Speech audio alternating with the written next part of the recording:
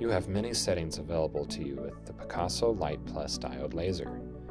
These settings include scalpel mode or continuous wave mode, used for consistent laser energy flow during the use of your laser. Comfort mode, or pulsed mode. In this mode, the energy flow breaks or pauses, allowing tissue time to cool as the laser is cutting. Perio mode. In this mode, you have two options: 5-second pulsed mode or 30-second continuous mode, timed increments. To switch between each setting, click on the timer in the upper right-hand corner.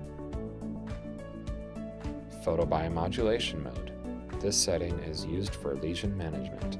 This setting gives you a continuous wavelength for 30 seconds.